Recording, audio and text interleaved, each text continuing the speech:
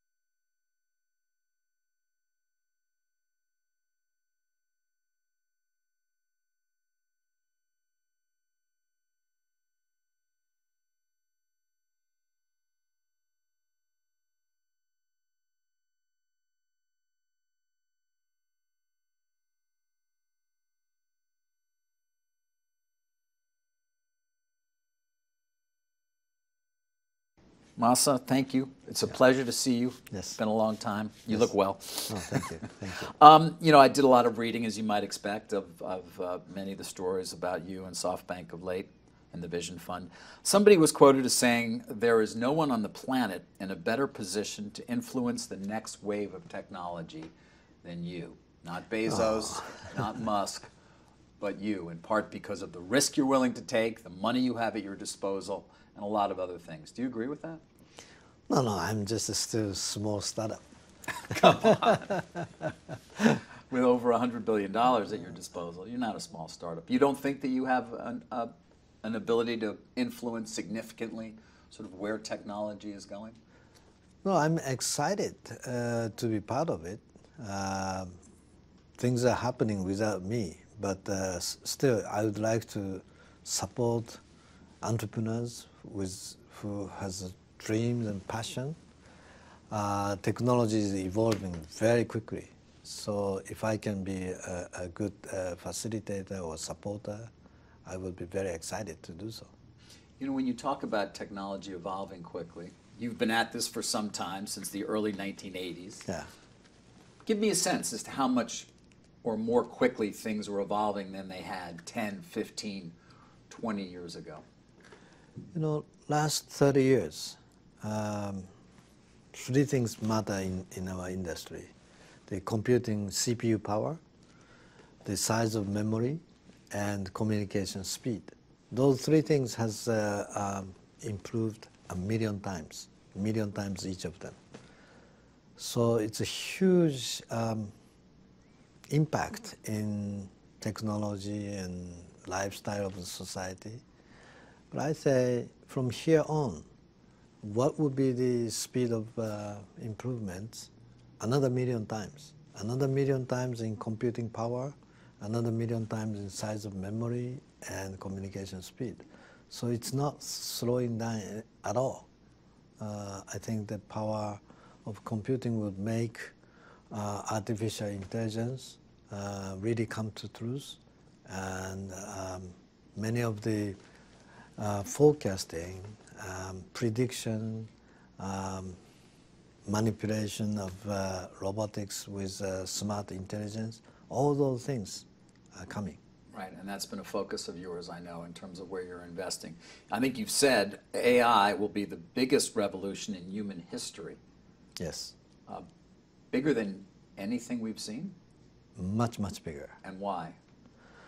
Because, you know, on the earth, there are many living beings but mankind had been the best, most smart and powerful, effect everything on the earth, with the premise that mankind had the smartest intelligence. But finally, mankind has invented by ourselves something could be smarter than ourselves in many aspects. And so, mankind invented tools. Tools made cultivation for the farming and so on. But there was a premise that mankind's brain is always smarter than the tools that we control. That's why we were controlling them. Finally, the tool may be becoming smarter than ourselves. So that means whatever we have been using tool for industrial society,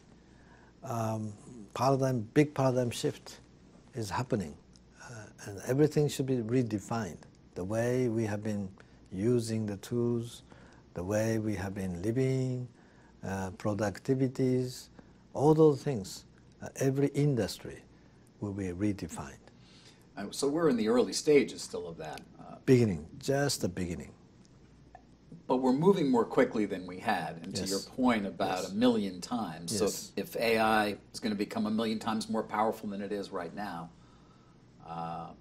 I can only, it's hard to imagine. How do you see, or what do you see when you look forward 20 or 30 years? I know you have a 300-year vision, but even just 20 or 30 years from now when it comes to this view you have.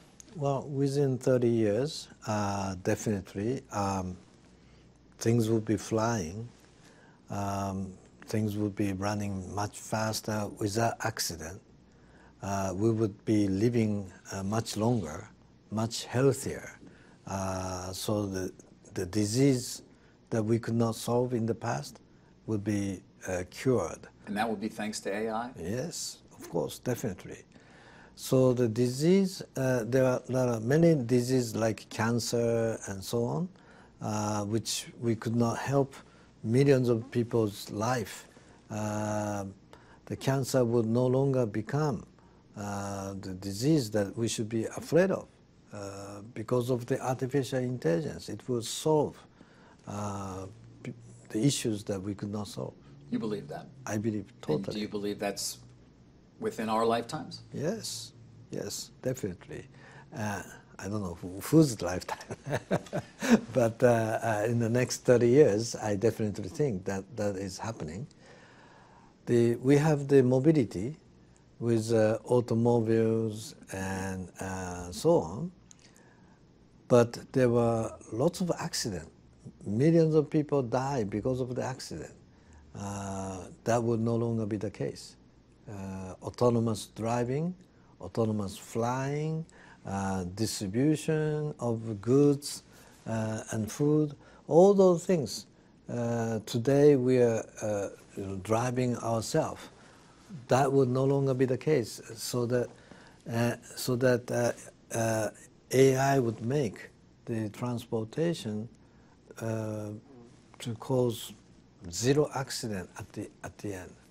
All right, but so this world that you think a great deal about, where people are no longer getting sick and they're no longer dying in car accidents, so they're conceivably living far longer. But what are they doing all day? What is work going to be in this world if the machines are smarter than the people? There will be always a new job, new excitement. People can still come up. People would be having, art, music, entertainment, creative jobs, talking like we are doing right now, communicating among the people. We are helping each other. We discuss each other. We get curation by other people saying, hey, this is nice food to have. Let's go eat, all those things would be exciting, more human-like job that will always come up.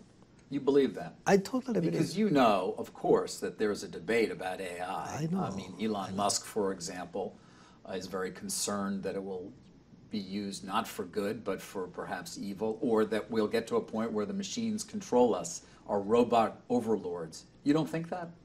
I'm optimist, okay? There will always be an issue. There always have been an issue, but mankind is smart enough. We always try to adapt to the new situation. You know, only 100 years ago, just 100 years ago, the occupation, the job, 90% of the workers' job was farming. And today in advanced countries like US, Japan, it's only 5%. Only 5% of the people's job is farming today. But just 100 years ago, 90% of the job of the human was farming. And even as of today, I was amazed. Just last year I was chatting with the Indian people. And in India, as of today, still 90% of the job of the people are workers, the farmers. So today, 90% of the job in some country is still farmer. 100 years ago, 90% of job in US, Japan, some of the countries in Europe were still farmers. 90% now became 5%. But when it became 5%, what happened to the job? People still have many other exciting jobs, creative jobs. So I think there would be always... You do? Yes. But the world you're describing is one in which, as you said earlier, the human brain was still superior. The world that you're seeing in the not-too-distant future, that will no longer be the case. So how can we know? Well, we can still, create things. We can still enjoy. We can still try to sell something, try to design something, try to communicate with other people. Just a sweating job, that people did not that much enjoy. But we had to do it just to live, just to earn the income to eat food and live in the house and wear the clothes. We had to have some income just to live. And for that purpose, many of the people were doing the sweating job, not necessarily enjoying it. They had to work to live. And those had to work to live would be, many of them would be replaced by more efficient solution, which is a smart robot with intelligence. Okay, so that we can shift to more, exciting things. In Roman Empire, Roman citizens, they were so rich that they didn't have to do primitive jobs because they had servants, they had many other people to support the Roman citizens. What did the Roman citizens do? Did the Roman citizens become all sad? They lost job and they lost things, and did they have a sad life? No, they enjoyed because they got the free wine, free bread, and free entertainment in Colosseum, and free music, a free bath, water. So the society became so rich that they provide those basic income things that they needed. And what did they do? They still discuss, they still debate, they talk about politics, they do the education, entertainment, they talk about what next, a new frontier that they should go after. So they were still enjoying, they were still excited, and they were still increasing their success. So when AI is ascendant and its intelligence exceeds our own, and robots are all over the place, you and I are going to be relaxing and having a good time. Good time, great time, and still discussing many things. We will. Yes, and hopefully doing an interview still. Who knows? Yeah, yes, definitely, definitely. Okay, and these are important jobs that you are doing. Do you think we'll ever merge with machines? merge The with. singularity, the idea that Yes. you sort of will become, Yes. will kind of, our consciousness will merge with Yes. a robot in a sense, and AI Yeah. will almost sort of be part of our brain. Definitely, I think so. You do. I think so. So even today, we don't have to memorize so many things because you can Google it. So it is like a part of extension of your brain, so that we don't have to do some primitive stuff. We can use our brain for more thinking, more thinking, creative things. Even part of use of the brain is no longer memorizing, what number of the year, what has happened, where is, what is the shape and the look of this plant, roots, because we can very quickly Google it, right? So, but our brain is still functioning in many ways. Part of the thing, it becomes easier, but the other side of the brain is still being very active on thinking, communicating, and so on. It's the same thing. It's the extension of brain become seamless between the virtual reality and the reality. It's extension of life. Is that something you would want to do? Yeah. You'd be happy to merge with sort of a sort of, yes. non-human Yeah. entity? Yes, I will be happy to have robot companion in the family. That we created Pepper. We can talk to them. We can have fun together. I want to move on, but this world, do you see people having a uniform income? There's been some discussion about that in this country, that we're going to have to pay people who no longer have the jobs that are taken by AI and robotics. I think basic income concept could be interesting. So there will be a basic income that people can have to make living. But then on top of that, there would still be a competition to get more richer life, competition to get more excitement, and so on, which will be a driving engine for innovation and evolutions. But simple stuff like creating the meat and creating the vegetables, catching fish, all those simple stuff would be done by smart robots. By machines. By machines. Smart robots, okay? They would be helping us so that basic income stuff will be provided, because there will be renewable energy. Cost of electricity become almost nothing, almost as cheap as the air or sunshine. And hopefully then we've conquered climate change too, if we're all renewables, but we're running out of time there. We should do that. We should definitely do that. Our company is becoming like the second largest or largest renewable energy provider. So I am seeing a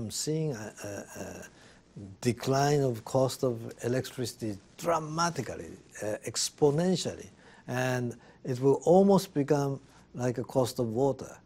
It will become so accessible when the electricity cost, energy cost becomes so cheap, and that would provide the power to function the smart robots. Then harvesting things would be almost costless. So the foods that we have to eat become almost costless, okay? And the houses would become much, much lower cost, affordable for anyone to have nice living house, very, very low cost. And those construction, again, would be done by smart robots, okay? So the basic stuff that we need become so lower cost that anybody on the earth can have basic, A much better standard of living. Yes, much better standard of living. For many people. Yes, for most people. So this world that you've described and your ideas about how we're going to get there, what of your investments, whether at SoftBank or within the Vision Fund, best encompasses sort of this view? What of the many names and companies that you own a piece of or all of, do you feel sort of best reflects and benefits from the world that you see coming? No, all of the 70 companies that we have invested in the last year and a half with the Vision Fund, they're all AI centric. Okay, they're all using the power of AI for the evolution, and they're fantastic companies. Uber is having IPO maybe soon, and Pretty, I think, right? The summer, most likely, it sounds like. I wouldn't say when, but very soon seems to be. And the Garden Health already had an IPO a few months ago. Many companies going to have IPO in the next 2-3 years. But what links the companies across the Vision Fund is AI. Yeah. That they That's all the only are one thing. either developing and or going to benefit from or are pushing That's the only frontier. one thing. That's the only one thing I'm focused now. So we are investing $100 billion just on one thing, AI. Even though it's across many different industries. Right, So yeah. it may be autonomous driving. Yes, and construction with power of AI, hotel with the power of AI, medicals with the power of AI, communication with the power of AI. How does WeWork fit into that with the power of AI? Yeah. So many people still think it's just a real estate, one of the sharing office. Yeah, that they buy real estate, they lease it out, and that's the... That's not my view. Okay, my view it's a working community. Okay, so Facebook, when Facebook came, people still did not understand the power of Facebook. People thought it's just a bunch of photo and text introducing people. That's not the case. It is a community. It's a graph. The relationship of friends and families and additional friends that you have never met, okay, become friends through the power of internet. But now, in the office space, there were not that kind of the graph of the workers in the office if you are different company people. Mm-hmm. But now with WeWork, with almost 500,000 members right now, they have the community graph. So if you're a startup company, for example, and have wish to provide a new product, you need the designing of the product, you need the packaging, also packaging need a designing, and you need an accountant when you start shipping product, you need lawyer for patent application, so you need many things. That's outside of your own employees' expertise that you want to get. But throughout WeWork membership, they can help each other. They can come in the same office, share from New York, from Boston, and meet and help each other among WeWork members. And with the power of AI, can recommend, hey, by the way, if you're looking for design of the package, there's another member in the WeWork office next building, and you may want to have a meeting at the next beer party on Friday night. So that kind of recommendation can be done. Like Amazon is giving you recommendation next product to do a shopping with your shopping history. And with your interest, it gives the recommendation with the power of AI. So if the recommendation of the product can be done with the power of AI, the recommendation of meeting the other people within the WeWork membership can be done. So it will be much more productive, much more enjoyable. So even the beer party become more productive and fun.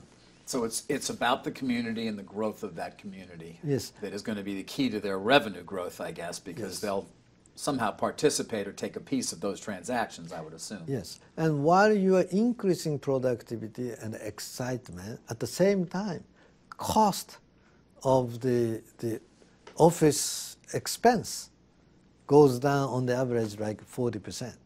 So from CFO point of view and CEO point of view, it's great to have 40% reduction in cost. And at the same time, employees' satisfaction of the workplace increased dramatically, like 30% increase in happiness of working place. It's beauty in both sides. But right now they're losing money. Accounting-wise, okay, because they're growing so quickly and they're investing into the capex, right? Yep. But it's a recurring revenue. It's an ongoing recurring revenue. It's like a subscription. You know the subscription of magazines or newspaper, and now Netflix. Yes. Netflix is still losing money, but the value of the company is tremendous compared to other media companies. It is based on the ability to continue to attract subscribers that yes, are valued at this point. Subscriber growing and recurring. Right. So the initial investment is just the initial investment. And Facebook was losing money even post-IPO for a while. And once they start making money, it's dramatical because the basic cost of the customer acquisition or innovation is not that growing exponentially. It's almost flat. So initial cost is high and almost flat. But the revenue from the recurring subscription goes exponentially. Well beyond what it costs to lease all that space for them? Of course, of course. I mean, they're already the largest, I think, tenant in London, New York, and Washington, D.C. Yes. So we also started WeWork Japan in Japan in just 1 year, already profitable. Already profitable. It's amazing. Right. Did you want to invest more in WeWork? Of course, of course. Were you disappointed you were not able to, or that some of your investors, this has been reported, tried or succeeded perhaps in saying don't invest as much as you want? Well, I still want to invest more and I want to increase. Some of my investors said, Masa, you get too excited and too much concentration into one company. Don't go too far, too much. But I still, I'm so excited. And if I could increase, I would like to increase. You would? Yes, I think you're over $8 billion that you have invested. Yes. How important is the relationship between, and the conversation that goes on between you and your largest investors in the Vision Fund? PIF in Saudi Arabia, I think it's Abu Dhabi. Do they have influence over you in terms of what you choose or your team chooses to invest in? Well, basically, we make the investment decision, okay? We are the 100% of the investment committee members, so we have a contractual rights, and we are exercising that. But of course, they were the believer of my first vision and the dream. We have to respect that, okay? So we communicate with them quite often. They support us very well. We are very happy and satisfied with the relationship. I would like to honor that. But actual investment decisions and activities with the companies by ourselves. But in the case of WeWork, and this has been reported, you seem to indicate, they did have a voice in saying, slow down.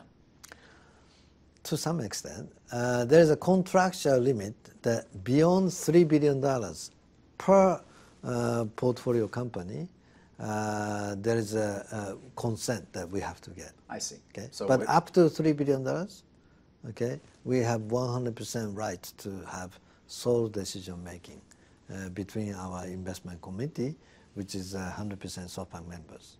Now, you've spoken about starting another Vision Fund. Well, It's too early. We still have money, a lot of money. Yeah, where are you in terms of the investment of the, I think you're at 100 or 98.6 billion. How much has been invested? We've invested probably $70 billion or so, 65, $70 billion, around that range. But we have the banks who are wishing to support us for extending, leverage, because the value of our asset has grown, and many of them are having IPO with a matured value, so that the banks are willing to support us. So you'll have conceivably you'll have access to even more capital beyond 100 billion with that kind of financing based on the asset increase. Yes, exactly. When do you see being done? I mean, do you have a sense as to when you sort of will have finished investing from whatever capital is available? Well, we have to see. We have to see how many more exciting opportunity comes at what pace. But whenever the Fund 1 investment is done, there are lots of interest that I am receiving that they would like to invest into our next investments. You think you could do it again? Raise another $100 billion fund? I wouldn't say what is the size, but I'm getting a lot of inbound call that they would like to come into our new investor, into us. And what about those who say, well, what really you've inflated the value of a lot of companies? That has been one of the key sort of things that's occurred as a result of having this enormous pool of capital. What do you say to those who argue that? Well, at least our return on investment is very, very good. I'm very excited with the very successful return on investment. So some people may say, well, Masa, you pay too much, but still our company's value is growing very quickly after our investment. Well, you've already realized some returns. I mean, the NVIDIA trade was a very good one. It was a trade, though, not really an investment. You didn't own it very long. Right. Flipkart got sold to Walmart. Yes. We have to sell some to harvest when they get matured, but then we reinvest to the new opportunities. That's how any investment company have to function. And what are you seeing out there? I mean, we're in California now. You're nearby in Woodside. I know you have a lot of companies that come through and present to you. Are you seeing a lot of opportunities right now? Very, very exciting opportunity. Every day new opportunities are coming to us.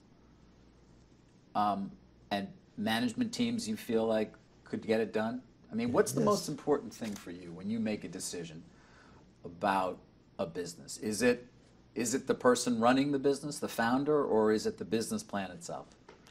It's a mixture of total, okay? So the business model have to be exciting model, disruptive new models, make people say, wow, that's definitely important.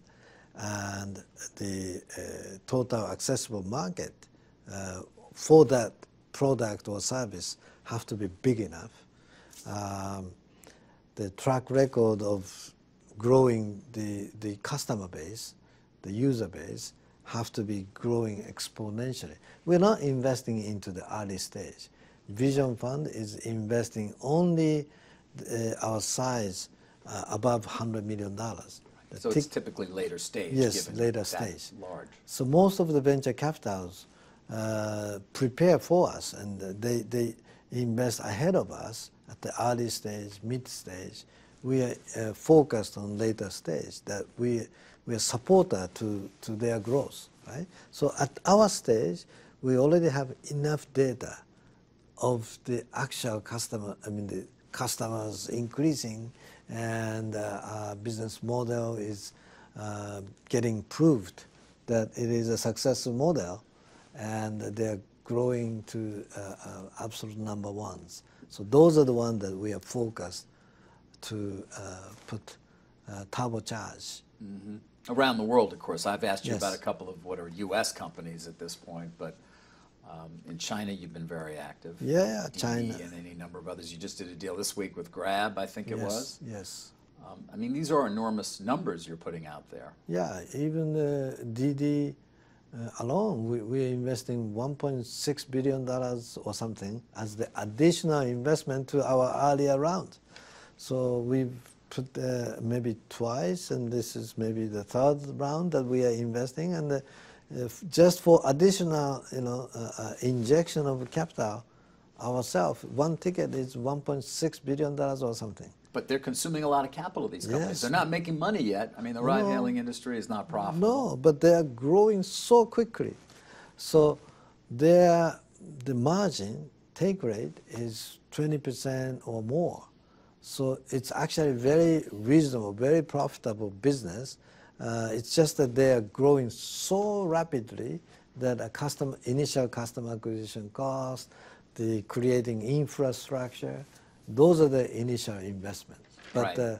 The margin take rate is proven very, very healthy. On Uber, do you think that the rise of autonomous is going to make the business even more profitable? I'm talking obviously many years from now, but I'm still curious as to your thoughts given our earlier conversation. Does Uber become a more profitable company when it no longer has a driver, even though somebody's going to have to own the car? Yeah. I definitely think so. As I said, autonomous driving is coming no matter what. Okay, that's a technology. That's a destiny of where technology is going to drive us. When the autonomous driving comes, the cost of providing the service dramatically get more efficient.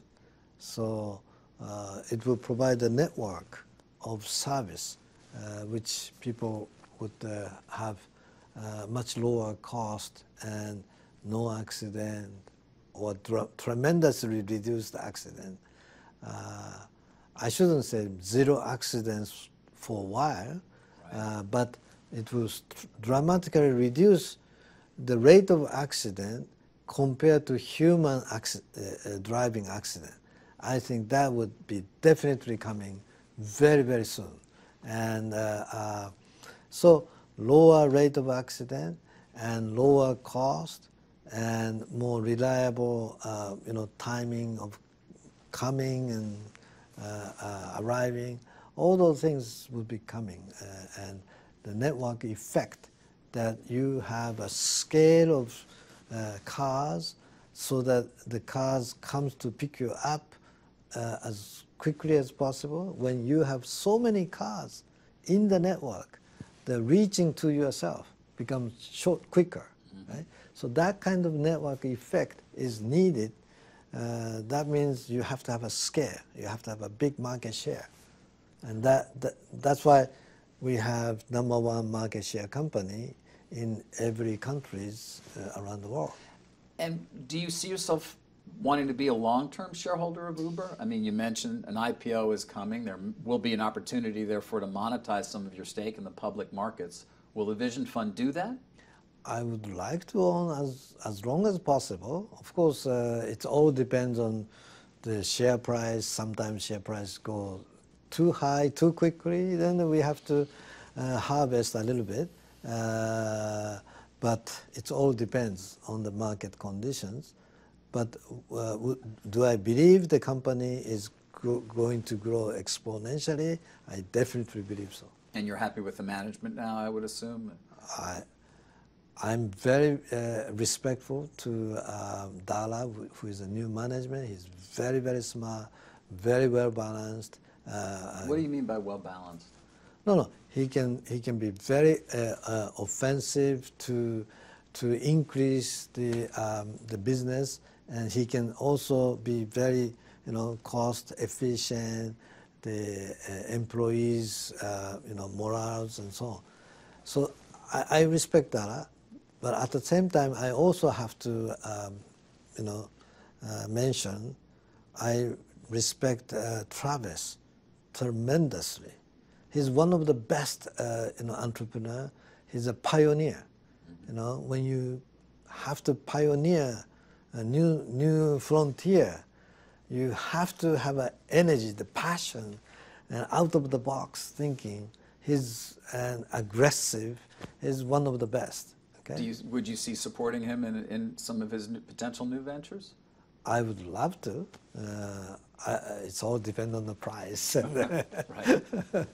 But I tremendously respect him also. I want to talk a bit about SoftBank itself, which we haven't really gotten to. How much time are you spending running SoftBank versus thinking just about the investments for the Vision Fund or even for SoftBank itself? Well, so what is SoftBank? Okay. Until just a year and a half ago, I have been a CEO of running operating company. Main operating company was telecom. Yep. Okay, mobile telecom company, selling iPhone and Android phones and connecting network, servicing customers. So I was a CEO, direct CEO of operating company. So I spent 97% of my mind and the time into running operation. 3% I kept investing. But now I am opposite. 97% just purely running investments, and 3% taking care of the rest of the operations. So hardly any. Well, you made the point at your last investor call or video that SoftBank is not as complex as people seem to think or as it might once have been. You kept talking about it. Yes. You showed that big board of equations, but then you came back to E equals MC squared. Yes. And you also kept talking about 25 minus 4 Yes. shouldn't equal 9, it should equal 21. Are you frustrated with the way the market has been valuing SoftBank and the underlying assets? No, I'm not frustrated. People need some time to digest what the true value of SoftBank. I'm not a seller of our share. In fact, we are a buyer of our own share. You announced a buyback that was well received in the marketplace. So I'm not frustrated. It's an opportunity for me. I have a big smile when I can buy back shares at the price attractive in my view. Right. But you also made a point of going through the debt level, because a lot of people look at SoftBank, it seems, and say Masa is the biggest risk taker. He always has been. He almost went belly up in 2000 when the dot-com exploded, and it could happen again because of how much debt you have on your balance sheet. What do you say when you hear that? Well, I say thank you for worrying about me, worrying about our company. I have a confidence in running in balance. That's why I explained in my last quarterly result announcement. People get confused when we consolidated accounting. The debt of our portfolio family companies is considered as the debt of the parent. It's actually not. Each of the company has independent accounting and independent balance sheet and independent ability to pay back their own debt. And if you are 50% owner or 51% owner of that company, the debt in accounting get consolidated into the parents. But parents' debt, SoftBank Group's debt is actually roughly $4 billion. Our asset is $25 billion. So $25 billion asset minus $4 billion debt. That's a healthy situation and lots of excess value that we have. Right. But you're not frustrated that the market doesn't seem to see that. I'm smiling. Yes, you are. Because I am a buyer. If I'm a buyer, I want to buy cheap. So that's a great news for me. Were you happy with I myself is the biggest shareholder of SoftBank. Of SoftBank, right. So that I can increase my ownership at the lower price than the actual underlying value. So I'm a happy buyer. At what will you keep doing that? Is there a level at which, when 25 minus 4 no longer equals 9, if it equals 15 or 16, so to speak, when the asset value is more recognized, I guess, by the market, where you wouldn't buy back stock? No, we already announced our buyback program. We would fulfill our capacity sometime soon, and it's progressing very well.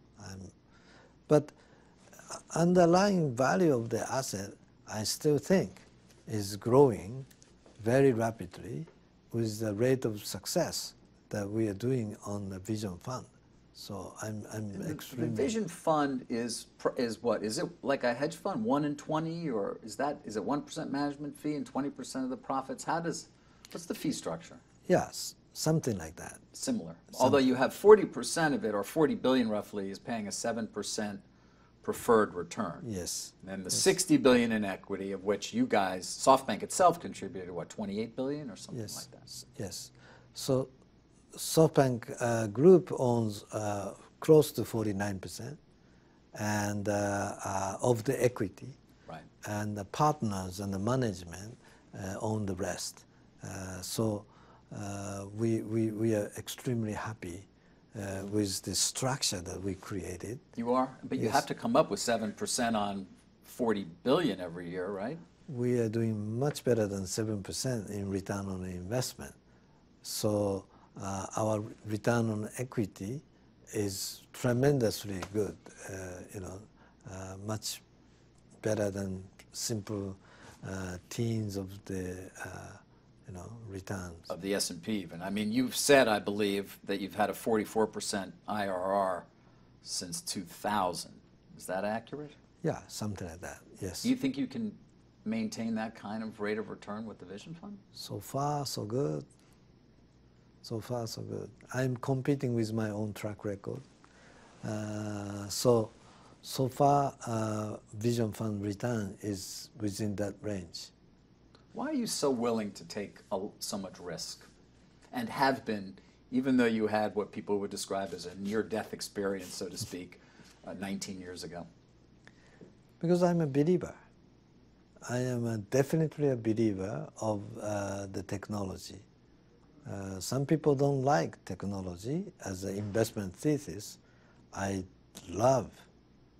believe in the technology. I mean, you've said that you want SoftBank to be the company that makes the most contribution to human evolution. Yes. It's a pretty big statement. Yes. You believe you can actually fulfill that? I would like to make it happen. How? By empowering the new forces coming, these new young entrepreneurs. In my view, they are Jedi, okay? The young Jedi coming out of school, and they start, learning how to fly. And some of them already jumping to fly.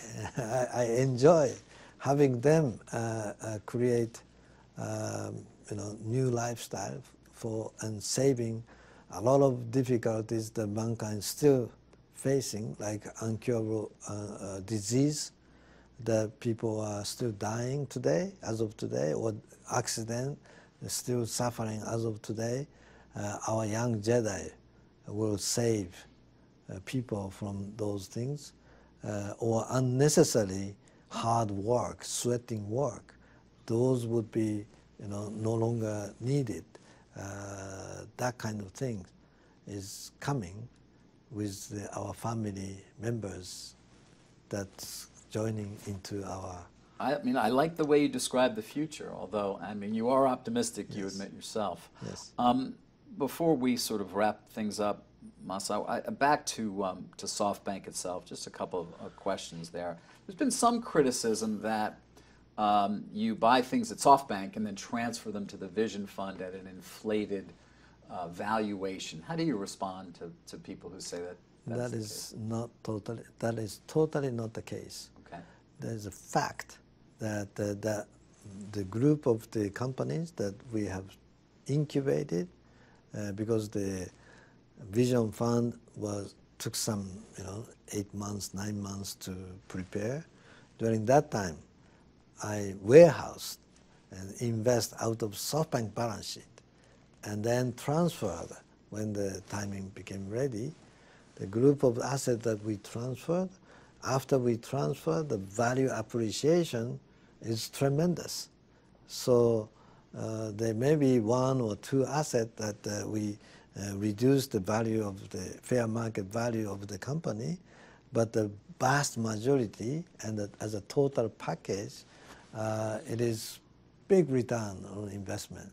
And you ask to our investors, they are extremely happy with the return on investment.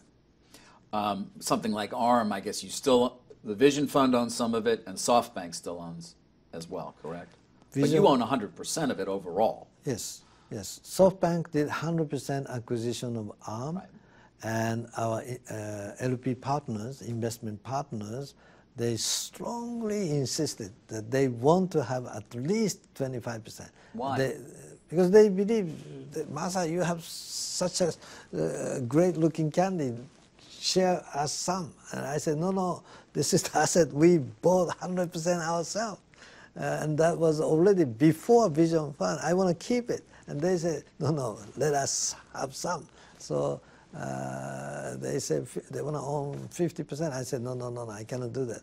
So I shared 25% of ARM, and it was a public company. Right, you paid a 43% premium, yeah, I believe. I paid, over 40% premium, which I am very happy that I still was able to acquire at that price. So it's preparing IPO again in maybe next 5 years, within next 5 years. You take ARM public again? Yes, yes. That's the plan? Yes. By that time, I think the appreciation of value would be very substantial. So if there was an opportunity that I could get 100% back, I'm a happy buyer. You love that company. Yes. You see, because it fits your vision that everything will have a chip or chips in it and be interconnected. Yes. We haven't even gotten to Sprint. I was thinking then of 5G and Sprint. Yes. In the brief time we have, you confident you're going to get approval in the U.S. for the T-Mobile deal? Oh, it is U.S. government who decide, not me. No, of course not. I know if you could decide, it would be done. But yes. You've faced it before, and it hasn't succeeded.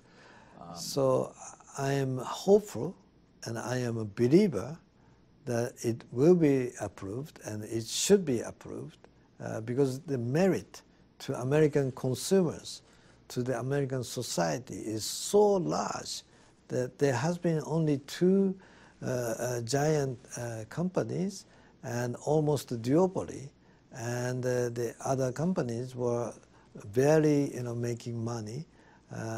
So not big enough, good enough threat or competitor to the 2 big giants, but having the third force, which would be almost as equal rivalry, would make a real match, right? And so that the price competition will emerge.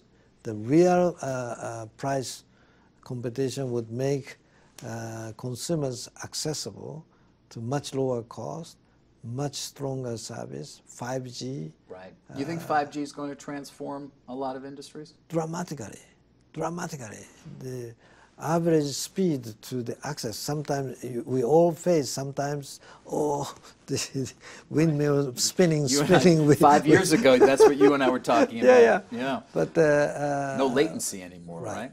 5G will make effectively 100 times the speed and the capacity that we are facing on 4G. Against 4G, it will be up to 100 times more speed. So and capacity. That means we can access a beautiful video or pictures very quickly without waiting. So that would be, and machine-to-machine communication with IoT would be very fast, seamless, and so all those things, 5G becomes so essential to the power of the United States. Okay? And the world. Yes, of course. But the U.S. shouldn't be lagged behind 5G network, penetration. Right. If Sprint is not allowed to merge with T-Mobile, will it still be able to forge its own way, or has it become a lot more difficult? It's tough. It's tough. It has been tough. So I think this consolidation, merger would make Sprint a better position and make the U.S. citizens better service access. You're going to have a very busy summer, conceivably, Masa, between that deal, finding out Uber, if it goes public, any number of other, I guess Slack also is another one in your portfolio that may. Yes. You don't lack for having very busy days. Well, I'm having fun. And you want to keep doing this, I assume, for years to come? Yes, it is excitement. It is excitement. I would love to continue. It's too good to stop. And within SoftBank itself, just in terms of the leadership, yes. How do you see it? There's been some reporting of clashes of personality between Marcelo and Rajiv. Is that true? And do you welcome that? Is that a positive thing in some way? Or? No. They're good guys. They're good friends and good partners. Of course, once in a while there's a difference in opinion about me and them, or between them or other management. But always good to have a little bit of healthy competition or tension, because that way we work harder. It's for any organization, any family members. But they are both very good partners, and happy. So you're happy with the team that you have in place right now? Of course. And finally, let's end on the greatest investment maybe that was ever made. You know what that is? Alibaba. Oh yeah. Alibaba, fantastic. You gonna monetize any more of that? I'd like to own as long as possible. It's still growing 40% a year in revenue, and the profit will continue to skyrocket. So you believe that? You believe the growth potential for Alibaba just continues unabated for years to come? I am totally a believer. And Jack's no longer being sort of at the helm, does that matter? Does Jack Ma's kind of departure, from the company make a difference? No, Jack will still remain as the largest individual shareholder. SoftBank still remain the largest company holder, and we are good partner, good friends. Jack still, guide the Daniel and the management, the direction, and Jack has been, tutoring or mentoring the team. So I think that Jack will continue to be important visionary to help management whenever they need advice. He's always be there.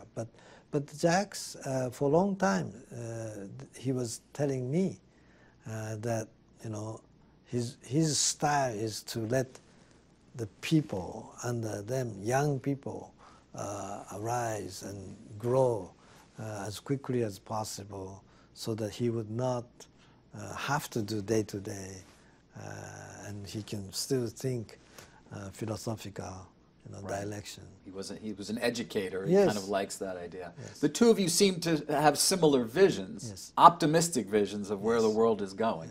Yes. Don't you? Yes. I would assume you have some interesting conversations. Yes.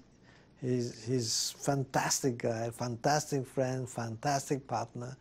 I see him face to face almost every month, even now. You do? You see him as much as once a month? Yes, once a month, at least once 2 months.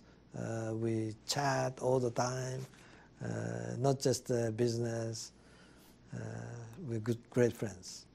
And you can assure me that the AI future you see, Masa, is going to be a good one? We're not going to just become slaves to the robots? No. Good ones. Well, listen, I appreciate you taking time. Yes. Thank you. Thank you very much.